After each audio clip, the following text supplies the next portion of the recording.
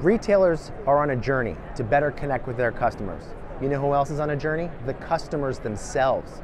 That total journey takes time and effort from a customer standpoint, and the purchase process is the cherry on top. It is the end of it. You know you're able to have your product shortly after that.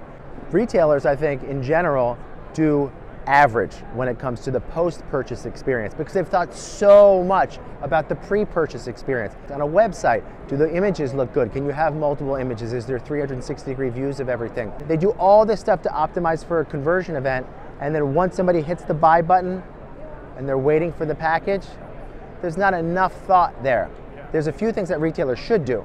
As soon as the buy button is pressed, confirmation email, right then. As soon as the shipping experience happens, confirmation email right at that moment.